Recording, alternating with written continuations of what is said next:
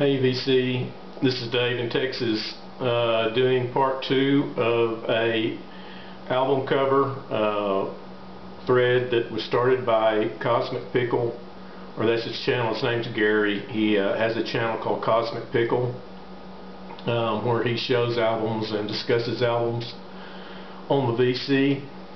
And I made one video previously to this one, and this is part 2. Now, to backtrack a little bit, I made a mistake on my first video. It was on the first record I showed, so I'm going to rectify that. It was this Mothers of Invention album, Weasels Rip My Flesh. I attributed this album to Cal Shekel, which he did do a lot of the Mothers albums, like this one here, this famous one here called We're Only In It For The Money. In fact, which is to take off on the Beatles album, as I'm sure a lot of you know. But it says here in the liner notes, you know, that Cal Shekel did this one, and in fact it's the guy holding the egg carton right here. That's a picture of him, and he's still alive and still making art. If you go online, he has a website that he sells his art prints at, and you can buy art prints, and he still has showings and stuff like that. But at any rate, this album here is by Neon Park, and I should have noticed that when I was looking at the album, because it's noted right over here, Neon Park. And Neon Park was a moniker by Martin Muller, and he designed many album covers. Here's another one that I like that he designed by Little Feat, and you can see it again right here. He signed it Neon Park. They're kind of cartoony, but they're nicely painted album covers, and this is Little Feat's second album, I believe. Nice spread album cover. This is Sailing Shoes, which I've always really liked as an album too. It's real kind of oh golly, how could you describe it? It's blues oriented, but it's also kind of real crude, sort of, not just in the way it's recorded and everything. The you know, the recording is real kind of like done live with I don't know, it's just I want to say rubbery, but that's not a real good descriptor of it. But I do love the album cover, and I like the band too, Little Feat. They were from Atlanta, I believe, and a good jam band. But Martin Muller, or Neon Park, did a lot of album covers. He did some for David Bowie and the Beach Boys and many others. So yeah, there's the correction on that. He also did this Frank Zappa cover. Here's another one I like. I didn't take these out of the cellophane, but I'll try and hold them to where you can see them. This is Rocky Erickson's, musician from Texas. This is his Rocky Erickson and the Aliens album. I think that's what it goes by. But I've always liked this album cover just due to the collage nature of it. You know, as you can see right here in the middle is Godzilla. And of course there's a picture of Rocky right in the center as well, with all these collaged elements around it. And then on the back, or the album is made up of songs of different horror movies and science fiction movies, stuff like Two-Headed Dog and I Walked with a Zombie and Night of the Vampire. and Creature with the Atom Brain. It's a really neat album, just because of the subject matter. But and it's a real rocking album too. It's you know, as you can imagine, from Rocky Erickson, which started the early psychedelic band 13th Floor Elevator. It's psychedelic and real rock oriented. I particularly like this album during the summer, and I'll pull it out and play it several times. It's a good album if you haven't heard it. This is one by the Steve Miller Band. This is their first album, right here, and probably one of their better albums. Say their first two, for me anyway, are their better albums. They were not quite so pop oriented as he got later on during the later 70s, but nice artwork. I looked this album up on the internet and I never could find anything really on who designed it. It's possible that it was just probably done in studio by the art department, but I always wondered about these little this funny glyphic looking writing down here at the bottom, and as a younger person, I would always look at that and kind of wonder, it's like, what does that mean or whatever. But one night I was looking at it and it just kind of like hit on me. You might could see it there, but if you'll look in between this, like that's a C right there, Children of the Future, which is the title of the album. On the back here, or on the front, it says The Future. There's a T right here, and I don't know if that will show up, but what it is, or here's the T over here, T-H-E, The Future. Children of the Future was the name of the album, and it's kind of like one of those magic eye things in a way. You got to really relax your eye to be able to see it. But yeah, I thought that was really a cool thing once it finally registered with me as to what that was saying. But kind of really a Peter Max looking album art, I thought. And like parts blues, parts psychedelic album. But yeah, that's one of Steve Miller's better albums as far as I'm concerned. This is an album by New Order. They were the band that came out of Joy Division. Once their lead singer, I forget his name, died, they went on to make New Order, which was more of an electronic kind of pop band. This album is Power, Corruption, and Lies, and I like the reproduction on the album cover here. On the back, it kind of looks like, and it's all kind of like, it doesn't have their name on it. There might have been a sticker on the shrink wrap at one time, but and the back kind of looks like a floppy disk. And but the cover is a reproduction of a painting called A Basket of Roses by the French Impressionist artist Henry Frantin-Latour, which is in the National Gallery's Permanent Art Collection.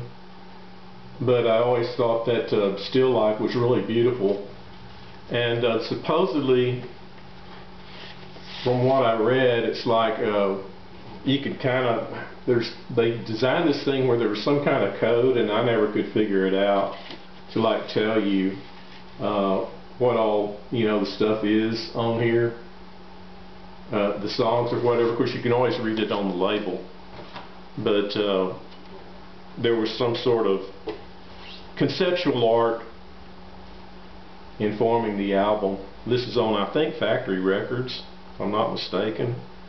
Factory 12.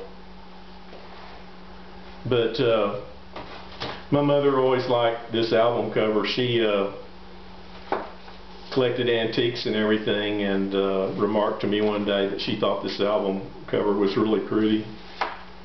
And while we're on florals and still lifes, here's another one that I always like. This is Soft Machines Bundles album. Always like this cover of the man letting go the pigeon there. This is the first album that Allan Holdsworth, which is a guitarist, a British guitarist, that's him right here, played with Soft Machine. The album art was by a British artist by the name of Reg Cartwright.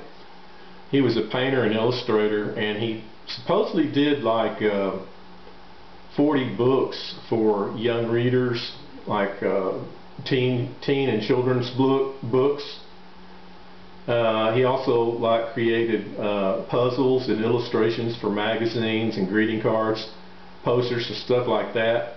There was a book that featured this artwork on it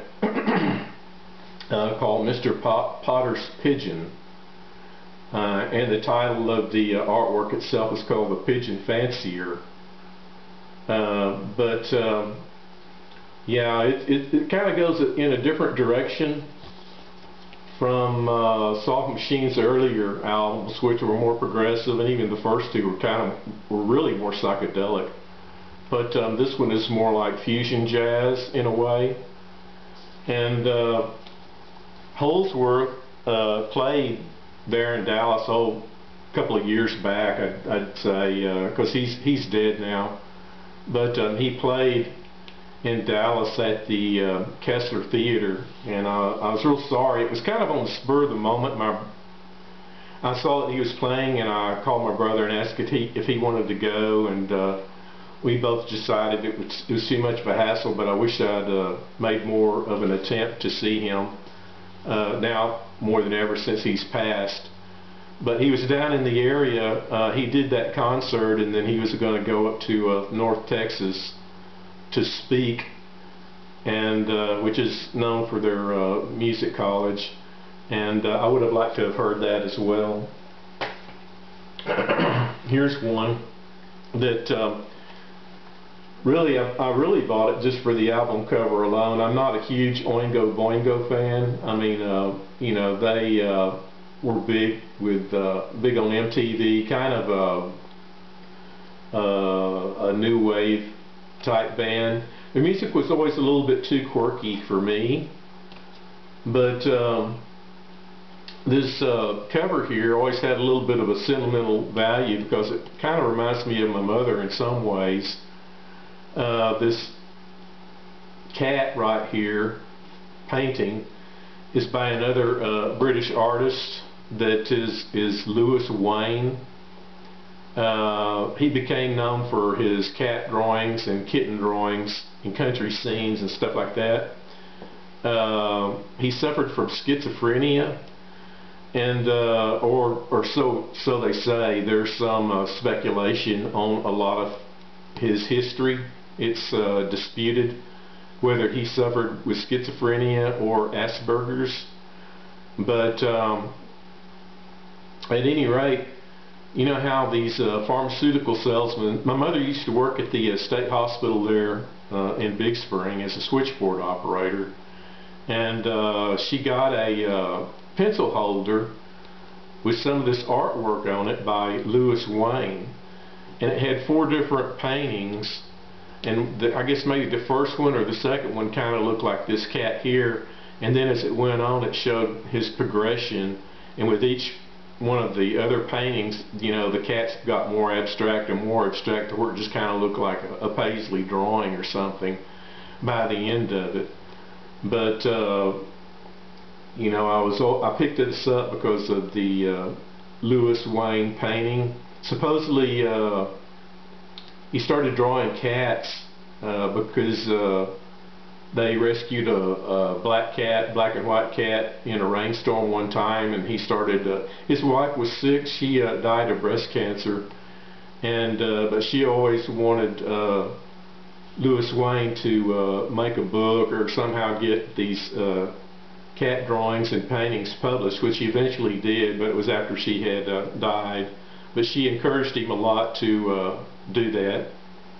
But anyway, I just thought it was interesting that Oingo Boingo would use one of Louis Wayne's artworks on their album cover. And speaking of, you know, he kind of anthropomorphized, which means, you know, using animals in a,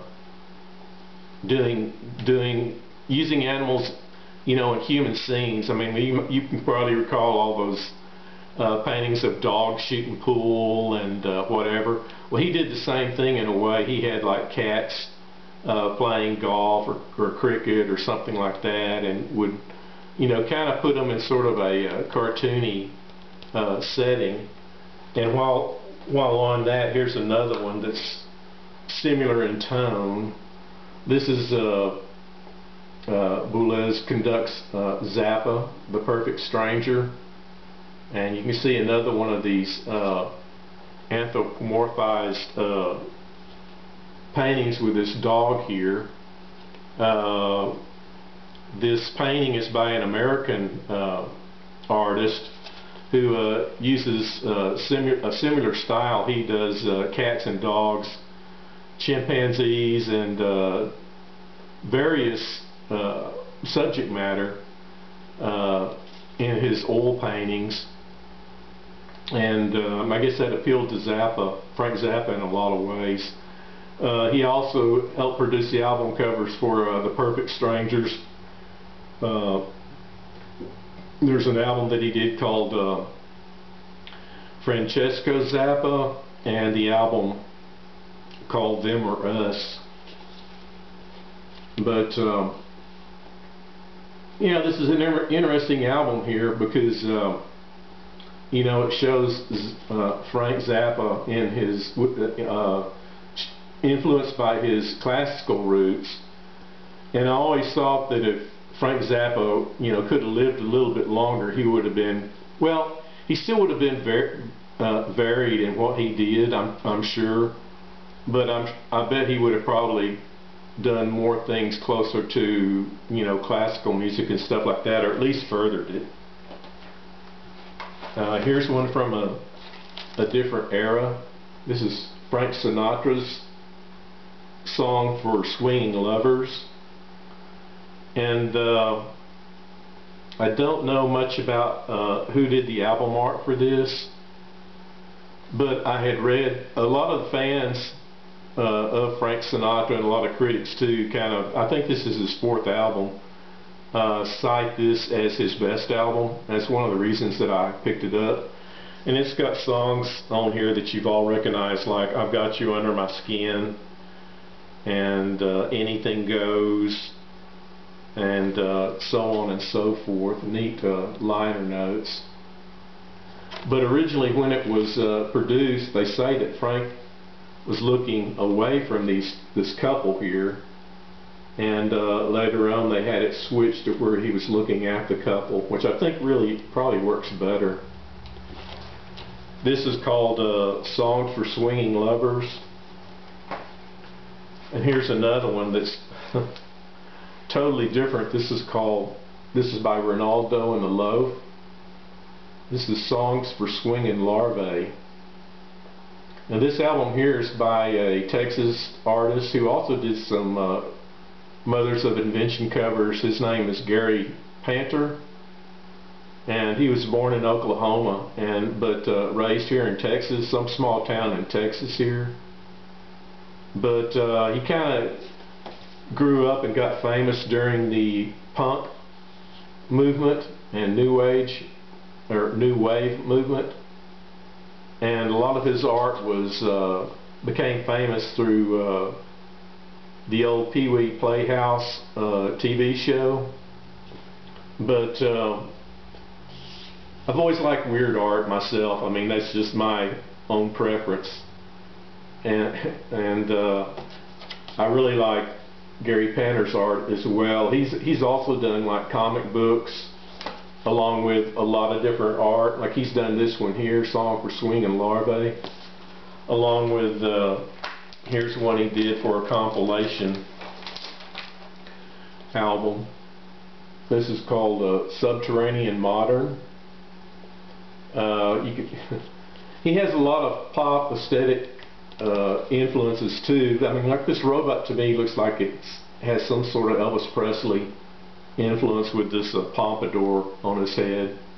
But I've always liked that. These are songs that from 4 different bands, and the theme of it is you know, music of San Francisco. Here you see the Residents next to the Golden Gate Bridge. And I think all these bands are like new wave punk bands. This is, oh golly, I forget their name, Chrome, down here in the bottom. But Tuxedo Moon.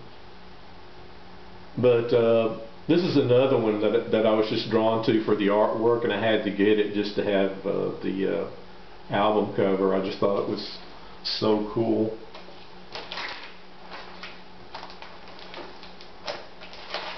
Now with the this one here, everybody has a favorite Moody Blues album, and all their albums are really, I say like their albums, you know, like the first whatever it is, you know, 6 or so or 7 albums are worth owning. But I've always liked this album cover here and the inside. But this is Every Good Boy Deserves Favor, which I think is their 4th album, something like that. And I always wondered about the title to this, and I thought that sounds like it has some kind of meaning, but I never could like figure out what it was.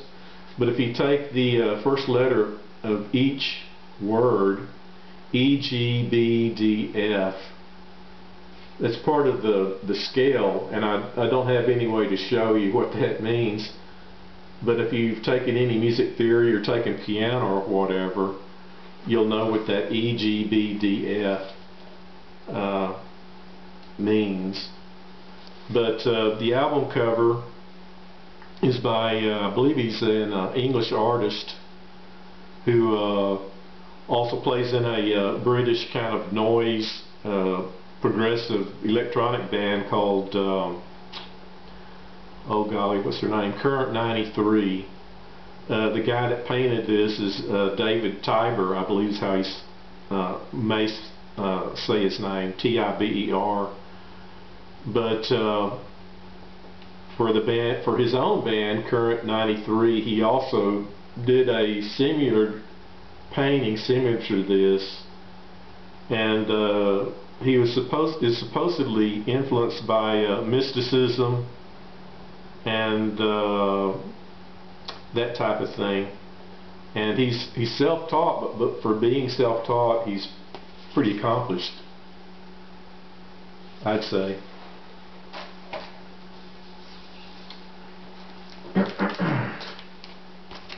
This is by the Talking Heads. More songs about buildings and food. And I always liked, this is their second album. Now I've always liked this album cover. It looked very modern. The back as well. The front cover is a series, is a mosaic of Polaroids that were all put together to form this collage of the band. And the back is a satellite image of the United States taken by a Landsat satellite. But yeah, pretty modern artwork, and I've always liked it for that fact. It goes along well with their music.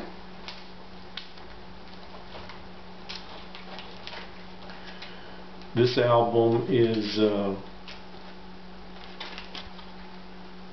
Grateful Dead's album. I'll try and pronounce it. It's right here's the title. It is Ox O Mox Oa, which it's one of those words that you can say frontwards or backwards, like auto or solos. But the album cover, and it was also one of the first rock albums to be recorded using a 16-track technology. But the album cover itself is done by Rick Griffin, who got famous for doing a lot of underground comic books there in San Francisco, along with other artists like Stanley Mouse and Alton Kelly.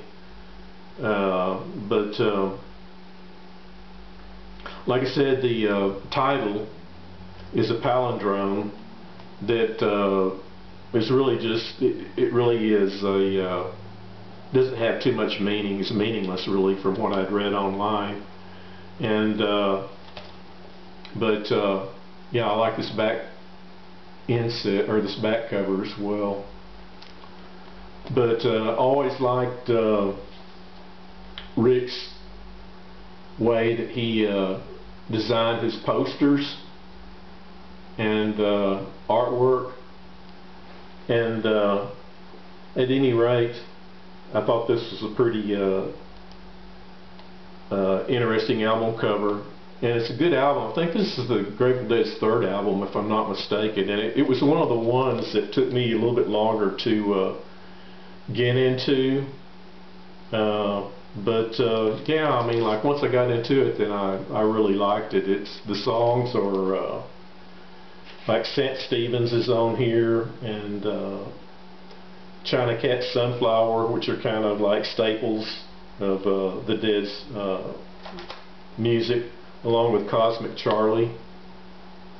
But later on, like Rick Griffith, who did this, later became a born-again Christian back in the 70s. And with that, supposedly his art changed. I guess it would, along with his lifestyle. But back in oh golly, I forget when, but he died in his 40s, I think, from a motorcycle accident. But yeah, I've always appreciated his art. Anyway, this has already run on a little bit too long, I guess, but this is part 2. If you have any favorite albums, album covers, I'd like to hear about them. So anyway, hope everybody is enjoying their music, enjoying the weather, and we'll talk to you later. Bye.